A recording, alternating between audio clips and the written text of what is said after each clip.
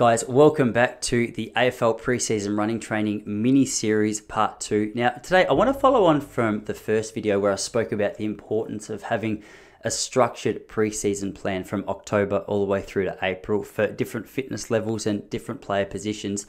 Today, I want to look at the more intense style of training we introduce into our week, maybe once or twice at max. And it's a progressive overload training, which essentially just means it's a training system which, as we get fitter, the requirements of the speed that we have to run get faster and our recovery time gets shorter. Now, there's so many different kinds of training formulas that you can use when it comes to progressive overload, but one of the most proven and tested throughout our Relaxed Running membership is what we call the chart. Now, the chart is something that we start in January and it goes through to round 1, and it's based on our maximum speed over 150 to 200 meters. What we do is, say we run 27 seconds for 200 meters, then round 1 we'll go out and we'll run 38 seconds 8 times with 50 seconds recovery, and we'll do 10 reps. And once we get to 10 to 16 reps, we reduce the speed that we're running. So if we were running 38 seconds, we'll go down to 35. If we're recovering for 50 seconds,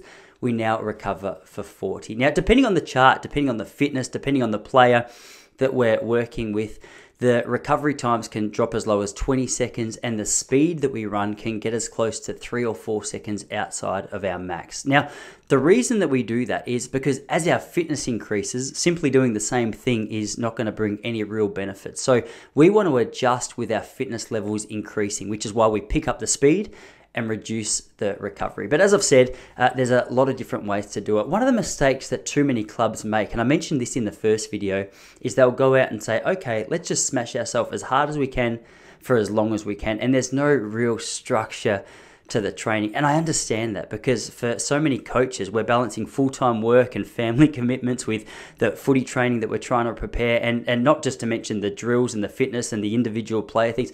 There's so much to look after. So what this does is it eliminates the stress of all of that. It's a structured plan from January all the way through to April, which, if you're applying it correctly, is going to make a massive impact with the players that you're working with. Now, if you want a little bit more of that stress removed from you, so many of our coaches on the Relaxed Running AFL membership use me as that. They can allow me to be the sounding board for their athletes and players to know how to structure it, so that stress just removed from your shoulders. But if you're trying to put in the groundwork and the planning right now, then one of the most important things I can recommend is making sure that from January to April, there's not just like one level of training, but it's a gradual progression. And by progression, we mean reducing the speed we run, reducing the recovery that we take, and then throughout time and consistency, watching the players adjust to that level of training. As I said, way more is the Relaxed Running membership, but as a good start point, progressive overload is one of the most fundamental parts